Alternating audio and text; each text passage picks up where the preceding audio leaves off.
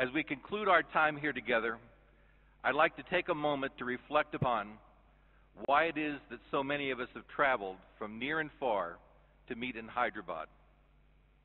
The IGF is unique.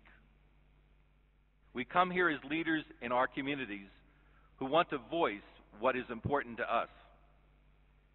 In the process, we get a deeper understanding of what is important to others.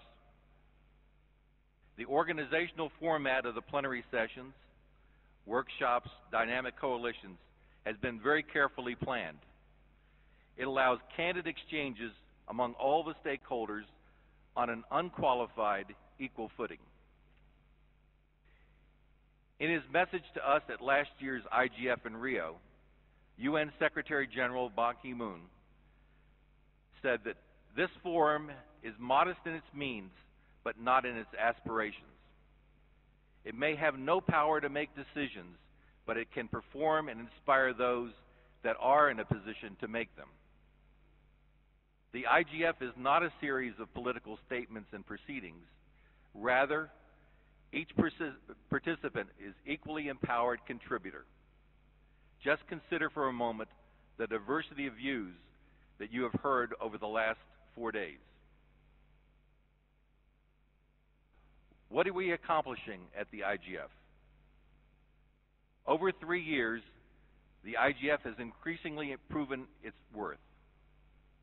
Since we first came together, discussions have matured, relationships have been formed and strengthened. We have seen an increased focus on the issues and a significant reduction in the rhetoric.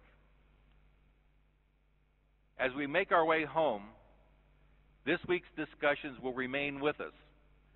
We will keep in our minds the experiences and best practices shared as we take them home to our respective communities. We will continue to build upon the trust and relationships fostered here so that we gather again next year in Egypt. Our discussions will be even more candid. Concretely, we've been able to come together to elevate such issues as affordable access, the creation of a multilingual internet and IDNs, free flow of information, the balance of security, privacy, and openness, child protection, and critical internet resources, to name but a few. Our exchanges are valuable in and of themselves. Colleagues new to the IGF have expressed surprise to me at the number of considerations identified in our discussions, and we build on this each year. We come to the IGF to share ideas and experiences, and we leave with insights and new perspectives to apply back home. These benefits may not be easy to measure, but there is resonance. On some of these issues, the IGF gives us an opportunity to monitor progress. IDNs, for example. The IGF improves our understanding of the role of IDNs and the importance of making them a reality. By focusing on IDNs, the IGF has also served to advance the dialogue in other forums and increased interest in its success. The experiences in the next year from the initial implementations will undoubtedly be a source of great interest at the IGF in Egypt. Beyond the main session exchanges, constructive dialogues and practical skills development sessions are taking place in the workshops. At the BASIS Government of Finland workshop on digital convergence, we discussed practical examples of how innovation and entrepreneurship are serving small businesses in emerging markets.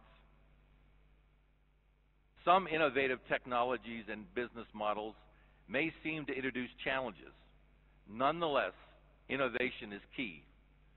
Participants in the workshop used examples to illustrate how innovation could help extend the reach of the Internet and its benefits. At the IGF, we are building knowledge and forging the relationships necessary to move us closer to a more inclusive and people-centric information society. What is next? To make the most of the IGF, we must continue to take the knowledge gained and build on the relationships formed. to make an impact in our respective regional and local activities. We have already seen progress in the last year with the introduction of national and regional multi-stakeholder IGF-related events. Business believes these initiatives should spread. We hope to see more emerge in 2009 that will further enrich the global IGF discussions in Egypt. As the IGF has matured, we have seen lines soften. Those with seemingly incompatible views have found common ground through greater understanding.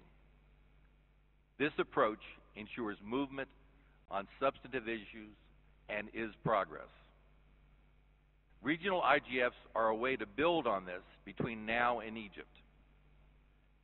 Business sees no benefit to the stalemates of entrenched positions and wordsmithing on very narrow issues that would occur if the IGF were focused on time-consuming negotiations of a text. That would greatly undermine the many benefits we have identified. Over the next year, business will connect another 200 million or more people to the internet. Even more will get mobile service for the first time. All stakeholders must continue to work together to ensure that not only the connected, but those not connected benefit from the information society. This is the path to realizing an internet for all. Business looks forward to sharing our experiences and lessons learned with you in Egypt and to hearing about your efforts and issues as well. My special thanks to Nitin Desai, Marcus Kumar and his IGF Secretariat team, and the members of the Multi-Stakeholder Advisory Group who have made the Hyderabad IGF a success.